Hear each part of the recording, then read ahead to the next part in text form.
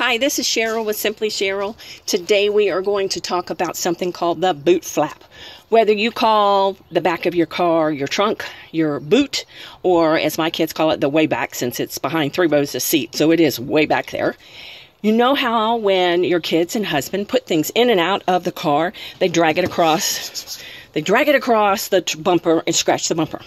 Point in case here. Okay, so now with this thing, it's a mat.